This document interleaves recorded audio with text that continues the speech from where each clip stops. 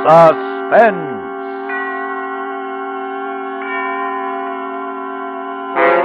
Autolite and its 96,000 dealers present transcribed Mr. Dick Powell in Slow Burn, a suspense play produced and edited by William Spear.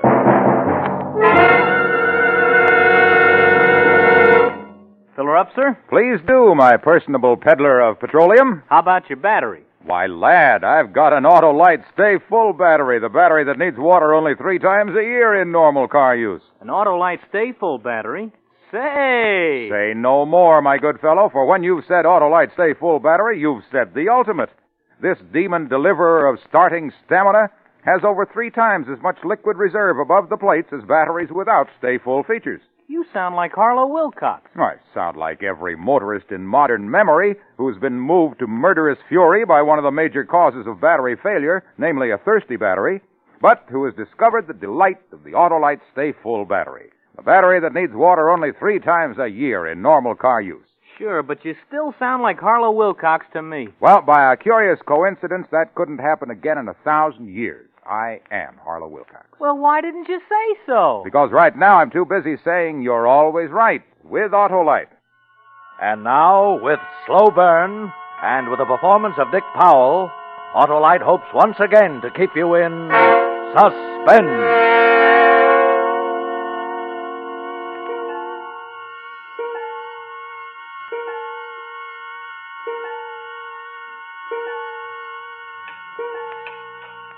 I'm standing here staring at a clock on a dresser in a crummy hotel room.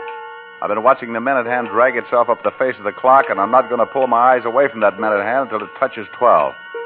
Because at 12, the slow burn that started in my insides way back 3 months ago, the slow burn that built till my whole body was on fire, is going to be soothed. Yeah, in another few seconds, it's going to be 12 midnight, and I'll be able to breathe again.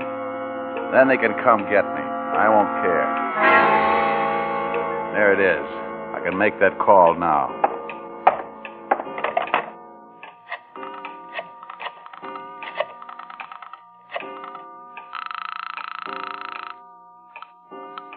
Morning, Harold.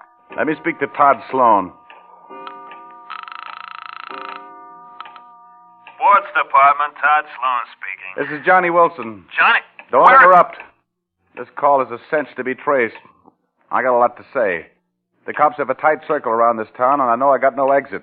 But before they get me, I want to clear a few things up. Now listen to me. I did it. I'm not denying it. I'm telling you why I did it, and you're going to print it because you're a right guy. Look, Johnny, Shut up. I don't have much time. It all started the day I fought in Duville, Pennsylvania.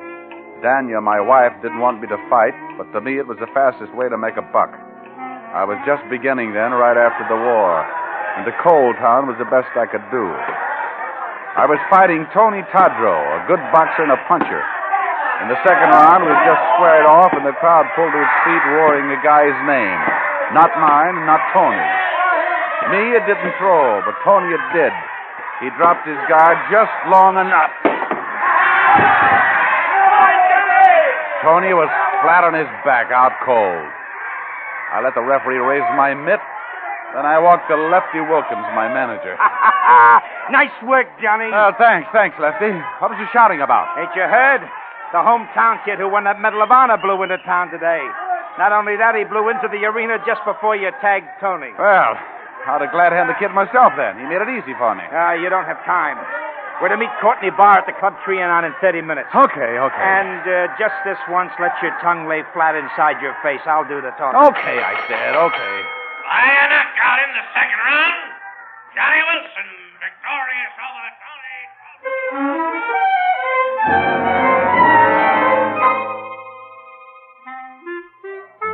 You saw Johnny fight tonight, Mr. Barr. He's good. It takes more than good these days. We know that, Mr. Barr. That's why I ask you in. All we need for him is the right build-up and the connection. Now, look, when I engine a show at a nightclub or a fighter, I want a reasonable chance to get my money back. Lefty, you never brought a fighter up to the top yet. But this time it's different. Johnny Wilson is the next champ. Oh, don't beg him, Lefty. If he's too blind to recognize a good thing when it's shoved in front of him, let him get a seeing-eye dog. Oh, I'd take a chance on Johnny if he had an exploitation angle. The way it is now, there's too many good boys bouncing around. Don't need the build-up or have to go into him. No. I'm returning to New York tonight. Goodbye, gentlemen. Yeah, he's got nothing. Nothing but money. Someday I'm going to walk into a bank and look at the stuff. You know they keep the trap behind little cages?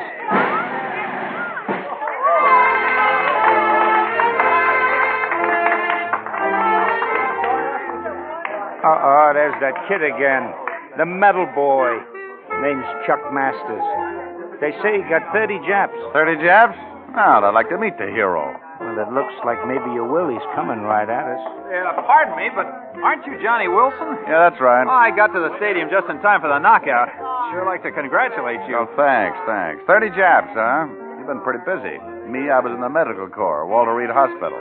Have a drink, Chuck? Oh, no, thanks. I can't stop. My family's waiting. I really have a favor to ask, Mr. Wilson. I'm chairman of the Juvenile Delinquency Committee. Oh, let me offer my congratulations. Thanks. Now, if you'll offer just one more thing, your services in an exhibition bout. You mean a benefit? Yeah.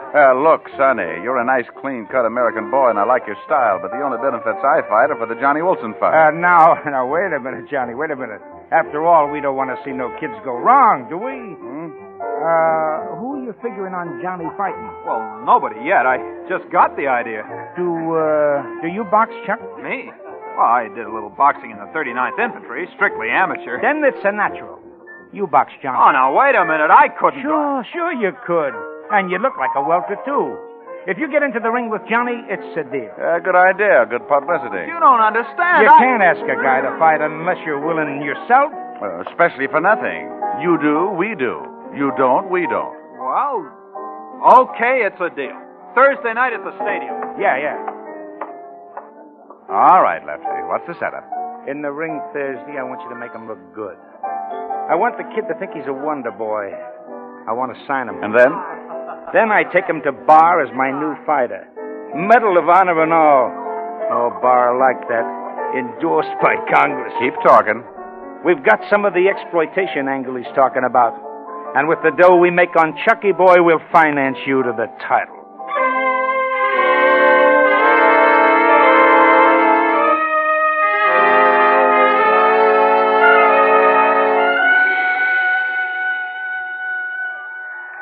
Get a load of the crowd. Any more people come in, we'll have to ration the oxygen. That's what bar means by exploitation. That Medal of Honor drags them in.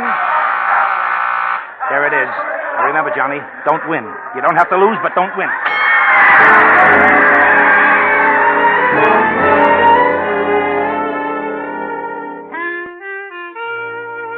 Well, it was a fair enough fight. Like Lefty wanted. I didn't lose it, I didn't win it. The kid was a cinch to sign, and Lefty wired Bar to find out if he was interested. He was, and now we were in New York in the Copa Club signing the contracts. There's one thing, Lefty. Now that Chuck is signed, where does Johnny here fit in? Oh, Johnny's going to stop boxing for a while. He's going to groom Chuck. Me, I wasn't having any conversation just then. I was watching Chuck watch a long-haired, slinky dame come towards our table. She had on a gown that had no straps and didn't need any. There was sweet rhythm in her walk, and she wore a hands-off look that beat blood into a guy's head. She stopped at our table, and Chuck's mouth flopped open. I said, "Well, gentlemen, this is my wife." Hello. Danya, this is Chuck Masters. Sit down, baby. So you're the new fighter. Yeah. I hate fighters. Oh, you'll frighten the boy. And I hate the parasites who live off. No, have a drink, baby. Why do you take that, Johnny? Shut up. Hey, new fighter. Why don't you duck out before they knock that gentle look out of your eyes? I don't want to fight, Mrs. Wilson, but I need money. Johnny looked like you when he first started. And after only 4,000 push-ups a day, look at me now. Childhood sweethearts. Sweetness and light. Now he's not happy unless I wear gowns like this. There's nothing wrong with that dress. Hey, baby, have you heard? I'm going to stay out of the ring for a bit. What? Going to teach Chuck here a thing or two. Who can tell? With me behind him, he may get to be our next champ. You've given it up, Johnny. What happened? He's just taking a rest, Danya. That make you sore? Not me. It just sounds like Johnny's using his head. And that sounds so strange it makes me suspicious. Ah, great little kidder, ain't she, Chuck? Hey, Mr. Barr. Come on, baby, let's dance.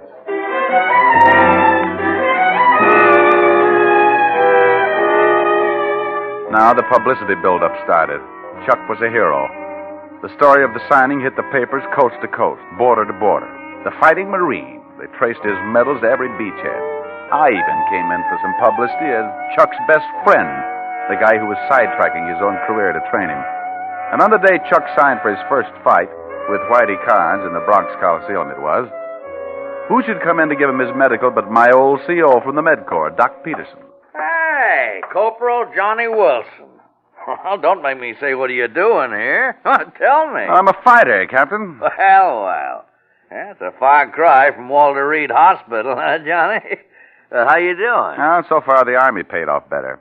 No, Doc, this is Chuck Masters. Oh, hiya, Chuck. Say, according to all the publicity I hear, you're going to be the next welter champ. Yeah.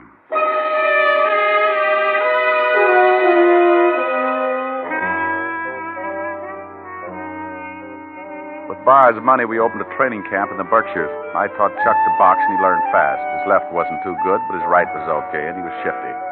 3 days before his fight with Carnes, Chuck and me were in the ring sparring. Hold it, Johnny. There's Anya. Hello, Anya. Hiya, chump. Well, baby, I didn't expect All right. What are we waiting for? Oh, it's you, huh? Hello, Lefty. Training camps is no places for dames. You know that. Yeah, that's right. You never watched me train before. What's the magnet? I got the day off, and I wanted to watch the process whereby they turn a guy like him into a guy like you. I looked at her lips while she was talking, and the thought that she might be hoping for somebody else's lips on hers, Chuck's maybe tore at my inside. The gong sounded, and I went for him. Take it easy. Take it easy. Cut it out. Cut it out, Johnny. Cut it out. What's the matter with you? You nuts? Why are you slugging like that? Well, I figured Chuck is about ready for anything. Come on, Chucky boy, put him up. Let's see if you can take it. Johnny, take it easy. I really cut loose then. I've been storing it for a long time. I belted him good. He went down and stayed there. Now you... When they carried him out, he opened his eyes, but he didn't look at me. He looked at Danya. And she looked back at him with tears in her eyes. I should have killed them both then.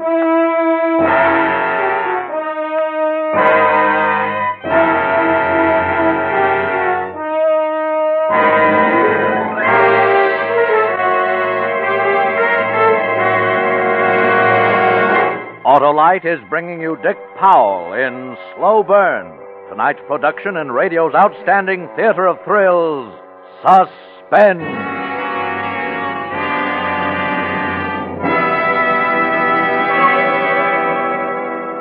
Well, your gas tank is full now, Mr. Wilcox. Let's see. 0.6 of a gallon, that'll be 14 cents. Now there's a car for economy. Like that Autolite Stay Full battery, it really gives you a long run for your money. Why, did you know that in tests conducted according to SAE life cycle standards, Autolite Stay Full batteries gave 70% longer average life than batteries without Stay Full features? Sure did. Oh. Well, did you know that Autolite Stay Full batteries have fiberglass retaining mats at every positive plate to hold the power-producing material in place? Oh, I sure did, Mr. Wilcox. Oh.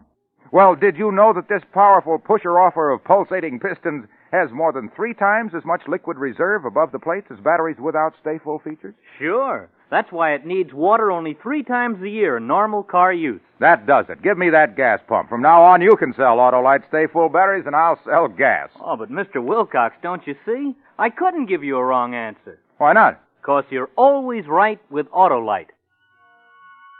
And now, Autolite brings back to our Hollywood soundstage our star, Dick Powell, in Slow Burn, a tale well calculated to keep you in suspense.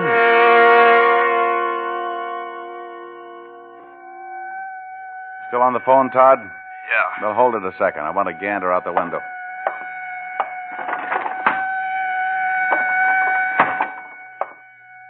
The cops in large numbers, Todd. But they won't find me for a while, and I only need a little more time to finish. Well, Chuck won his first fight, naturally. He was getting the slow, careful build-up. He won a second fight over in Jersey. So then Lefty began to book him. He said Courtney Barr wanted Chuck to go out and make a tour, get a list of knockouts so he'd have a record. So I sat on my mitts. The day Chuck got back from his tour, he called, and Daniel invited him to dinner. How was the tour, Chuck? Oh, fine. I had a couple of fights that were terrific. In Denver, I fought Willie Myers. What a boxer. But I found his weakness. See, when he was getting set to throw his right, he always flipped his elbow just a bit. From then on, he was my meat. You're beginning to enjoy fighting, Chuck. Oh, why shouldn't he enjoy it? There's money in it. Sure. 50% of the purse and a bonus. Don't forget the bonus. Scrambled brains, cauliflower ears, and a nose smattered all over your face. A good fighter keeps his nose straight. Johnny was just like Chuck when he first started. Fighting kills a man's better instincts. I'll get the dessert. Yeah, I'll help you.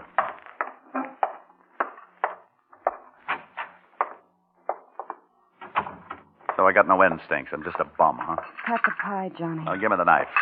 I'm not worth anything, huh? I stay with you because I'm trying to salvage what I think is still there. And that crack that I used to be like Chucky is Johnny, now. we can still save it. I want it to be the way it was. You stay away from him. What's the use? Come in and finish your dinner. You heard me. Stay away from Chuck or I'll finish him.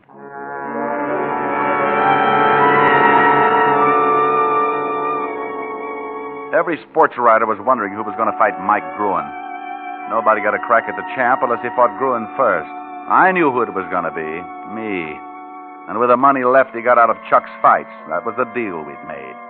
But, well, I was getting itchy about it. All this time, I wasn't getting any particular build-up. We were on the lake cruising around relaxing after 2 weeks of hard training. Bar and Chuck were watching a kid horsing around doing handstands in a canoe. I took Lefty to the other end of the launch. Yeah? Yeah, look, Lefty. I know, Johnny, I know. Now, don't worry about the Gruen bout. Maybe it would be smarter, Lefty, if you gave up my contract on the surface. Then you could hold off Chuck while my new manager signed me for that match.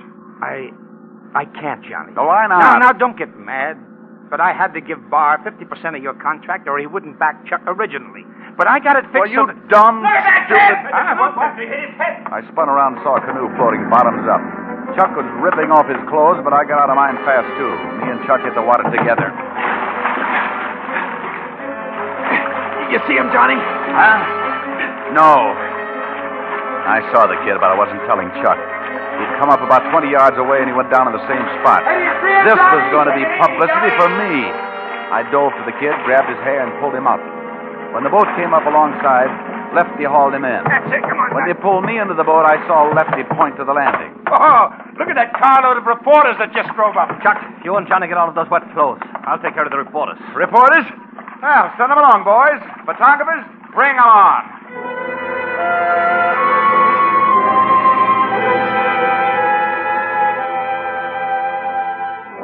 That evening, I was sparring with Chuck, sharpening his footwork, when Danya came up with the New York papers.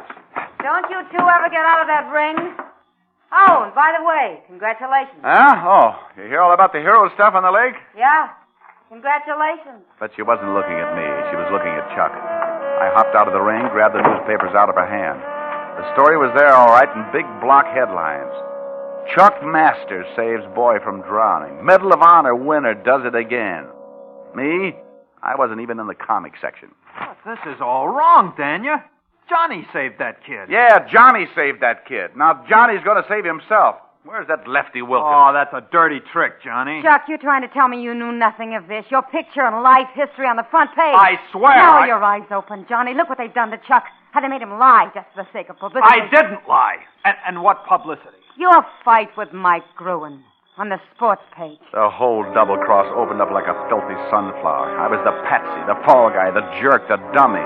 I was going to be the next champ. Yeah, the next champ under the dunce cap. I wanted to pound someone, something, anything. My eyes focused on Danya. I'm glad this has happened. Maybe, Johnny, now you'll give up. We'll have a chance to live decent, normal lives. I'm glad this has happened. I spark-plugged this whole thing so I could get that Gruen bout. I fixed it. Stupid, stupid, stupid. Shut up! You hit me. You miserable skunk. Come back here. Let her alone. Oh, I've been waiting for this, Chucky boy. Johnny, take it easy. Wait a minute. Oh, Chuck, Johnny. Take it, boy. What's going on here? Come on, take it easy. All right, now.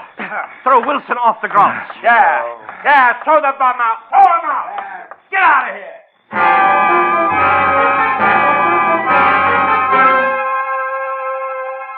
They threw me out all right, and while they were doing it, I was thinking I was going to kill Lefty Wilkins. That was definite.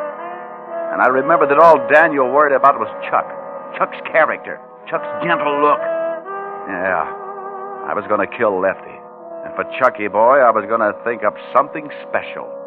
Very special.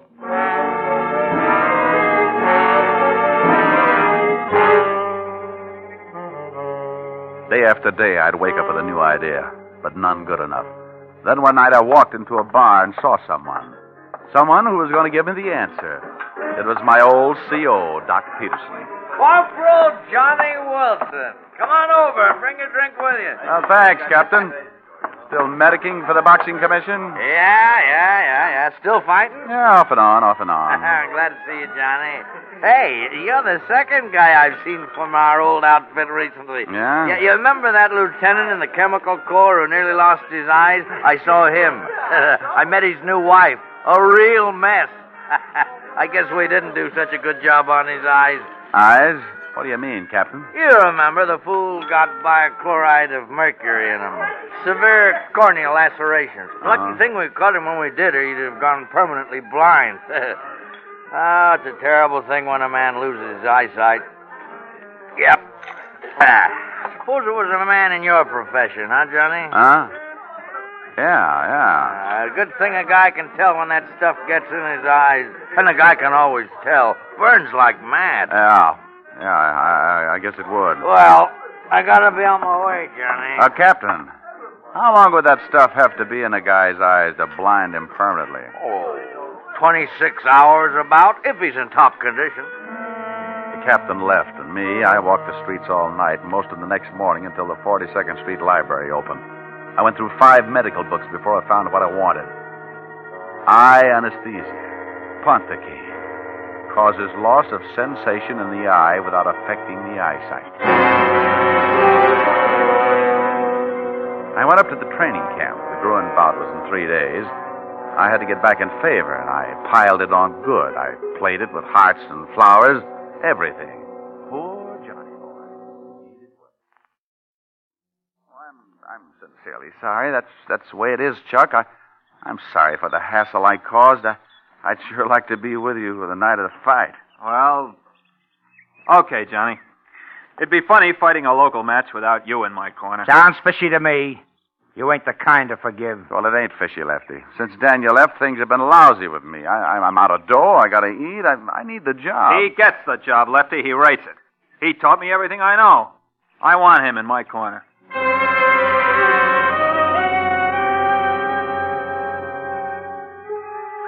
When we walked down the aisle in the garden for the ring, I had 3 things in my bag.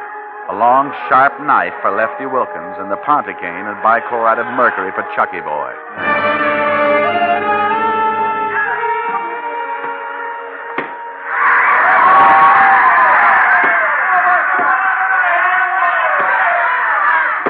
At the end of the 4th round, Chuck was way out in front and Lefty was beaming all over.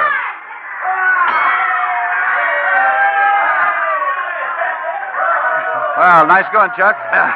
Hey, he's a cinch. Then I reached for the Vaseline that every fighter has smeared over his eyebrows to keep his eyes from getting cut. I had the Vaseline loaded with Ponticane. I smeared it all around those eyes of his. Now all I had to do was wait until the Ponticane took effect.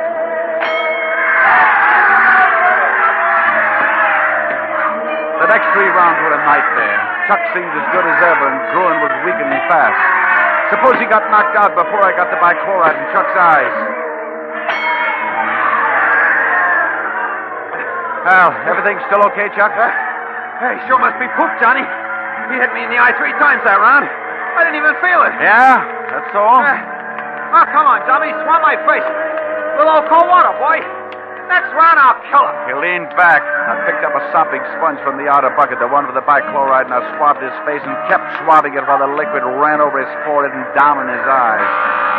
This is it. He didn't even wince as the poison drained under his lids, into his eyes and over his eyeballs. He started the 8th round strong and cocky. He pushed Gruen all over that ring, and then all of a sudden it happened. He stopped and put his gloves to his eyes, trying to rub away the creeping blindness. Gruen played it cagey. He thought it was a trick. But as Chuck desperately hunted for him, Gruen caught wise and he piled into Chuck. Gruen tore his head off. He hit Chuck with everything but the ring post. Chuck kept going down and coming up for more. Oh, it was beautiful. I picked up my bag and left the corner. On the way out, I stopped for a moment where Lefty Wilkins bent forward, agonizing in his seat as he watched the championship go out the window. He didn't even move when I shoved a knife into his back. The crowd was screaming for the kill as I walked out.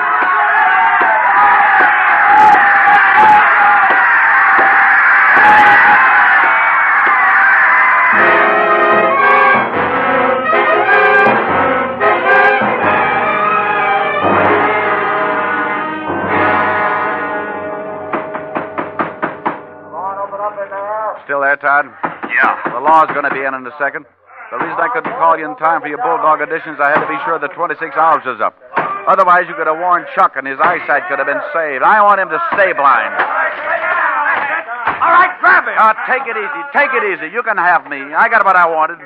You admit you killed Lefty Wilkins? Sure, and it was a pleasure. And Chuck the champ, how does he like it? Got any jobs for fighters who can't see? Why don't you ask him? What? Hello, Johnny. Chuck.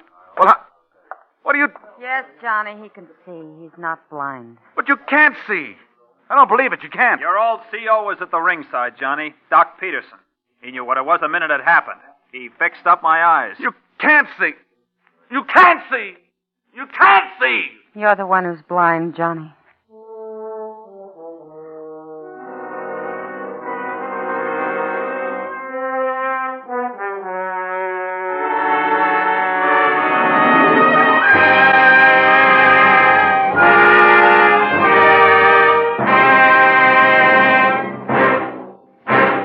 Suspense, presented by Autolite.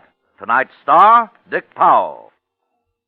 Thanks, Mr. Wilcox. Come back again. I'll do that, son. I'll be back not only for gasoline, but any time I need ignition engineered Autolite spark plugs or any one of the more than 400 other products made by Autolite for cars, trucks, planes, and boats in 28 plants coast to coast. These include complete electrical systems used as original equipment on many makes of America's finest cars and trucks. Spark plugs, batteries, generators, coils, distributors, starting motors, bullseye seal beam headlights. All engineered to fit together perfectly, work together perfectly, because they're a perfect team. So don't accept electrical parts supposed to be as good. Ask for and insist on Autolite original factory parts at your neighborhood service station, car dealer, garage, or repair shop. Remember, you're always right with Autolite.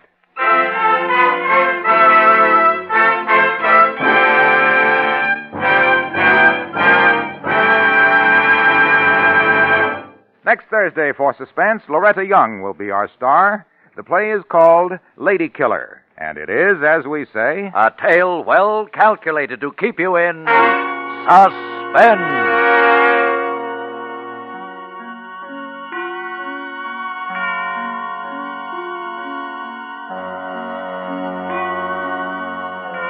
Tonight's transcribed suspense play was produced and edited by William Spear and directed by Norman MacDonald. Music for Suspense is composed by Lucien Moraweck and conducted by Lud Gluskin. Slow Burn is an original play for radio by Fred Freiberger. Dick Powell may currently be seen in the motion picture version of the best-selling novel, Mrs. Mike, and may be heard each week in his own radio show, Richard Diamond, Private Detective. In the coming weeks, you will hear such stars as James Mason, Ronald Reagan, and Ginger Rogers. And don't forget, next Thursday, same time, Autolite will present Suspense, starring Loretta Young.